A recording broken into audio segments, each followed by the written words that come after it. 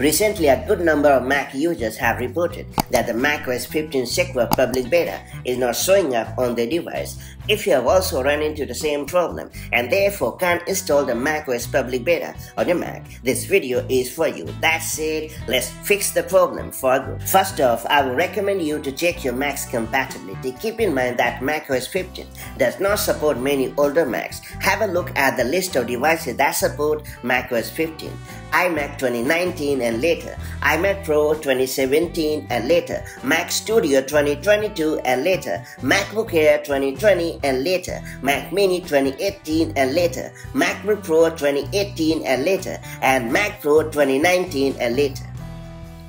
Then I would recommend you to ensure that you have signed up for the Apple Beta program. Note that if you have not tried the macOS Beta before, make sure to sign up for the Apple Beta software program. To do so, open Safari on your Mac and then head over to Apple Beta program website. After that, sign up for the public beta program. Then you have to restart your Mac. Just click on the Apple logo at the top and choose Restart option in the menu. Once your Mac has rebooted, go to the System Settings app and then select General. After that, choose Software Update and then click on the Info button next to Beta Updates and select macOS Sequoia Public Beta. Now click on the Done button. Then wait for a few seconds to allow the macOS 15 Beta to show up. After that, you can download and install the macOS 15 Beta just like any other update. And finally, I would recommend you to sign out of Apple ID and sign back in because it has worked for many users. To do so, open the System Settings app on your Mac.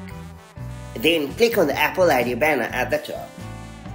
Then click on Sign Out. Then you can keep a copy of all the important data and confirm the action.